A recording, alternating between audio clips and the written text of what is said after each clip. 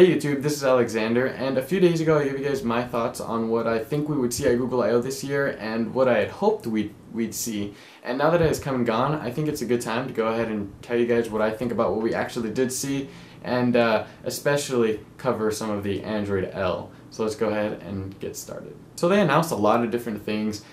First and foremost, we're talking about Android Wear, Android TV, Android Auto, Android One, and Android L. I believe that was everything for the most part that they covered. The Android Wear, basically 3 new smartwatches. We got the LG G Watch, we got the Samsung Gear Live, and the Moto 360. Moto 360 actually isn't available yet. Not till this summer will it be available. We've got the LG G Watch, which I believe starts at $229, if I'm not mistaken. And then we also have the Samsung Gear Live, which I believe is $199. Now the G Watch looks to be the most appealing out of the 2 that are available right now, just because something about that design that Samsung goes with for their watches I just don't really like. That little metallic looking band around the sides. The fact that you can't just put it on a little magnetic station to charge like you can the G Watch. And the fact that Samsung might surprise us with another operating system. Jokes aside, I just don't really like the design of the Gear Live, but that might just be me. Maybe you guys enjoy it. Anyway, the Moto 360 looks to be the best smartwatch available, or that will be available. It just looks really nice. It actually looks like a watch that regular people and not just geeks or people who follow this stuff passionately would wear. It looks really nice. The design just, it looks nice. So moving on, they also announced Android TV, which is essentially their second go around at getting in the living room or the bedroom, wherever you guys keep your TVs, and giving you content on a TV. So you can do things like play games, you can watch movies and TV.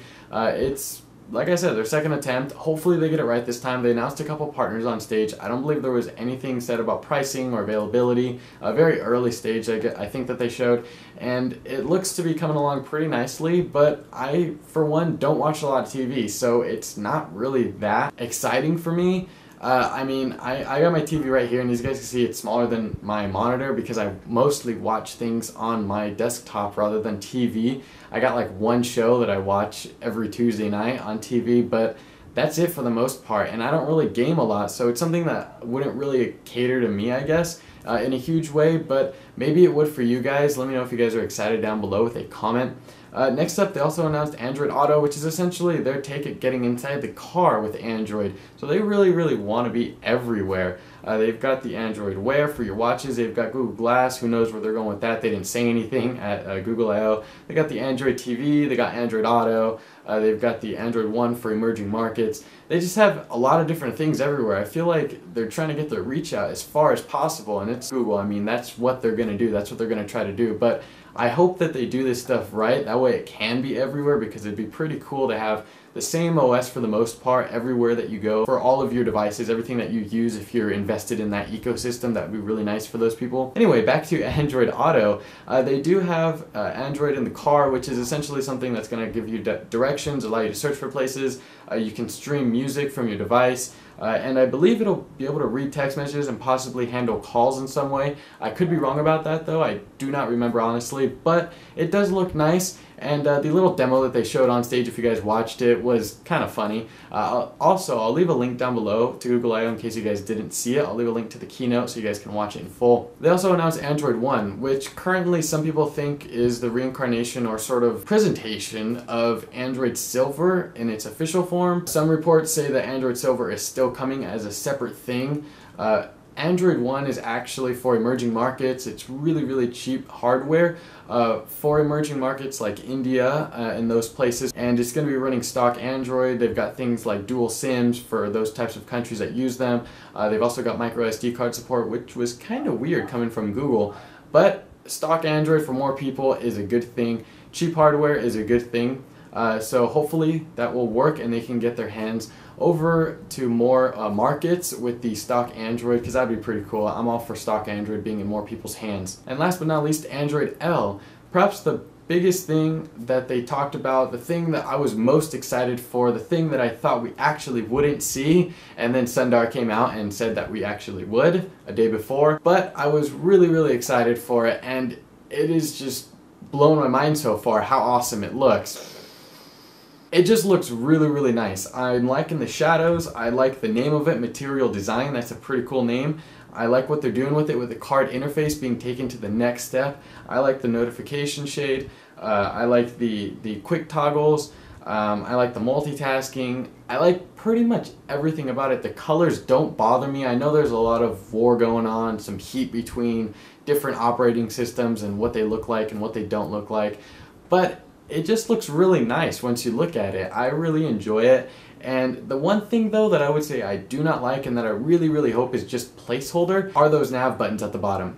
The triangle possibly is easy to know, you know, it's back. The circle, I don't know how anybody would know what that is unless they used it. Same thing for the multitasking or the square button. I mean, sure, after you've used it maybe once or twice for 5 minutes, you'll know which one is which, but it just seems really out of place. I mean, you could always change those if you're rooted, of course, with soft keys or other ways, but it just doesn't fit for me. The second thing, I guess, so there are two things I don't really like about it. The second thing would be how the nav bar is still black inside apps. I just don't understand that. If you're going to have the status bar change to a darker version of one of the colors inside the app to sort of match it, why not do that for the nav bar, or at least make the nav bar transparent? Do something with it. It just seems really out of place when it's black inside of a really brightly, beautifully colored dialer. It just sort of deters from the really nice looking interface that they're trying to go for, I feel.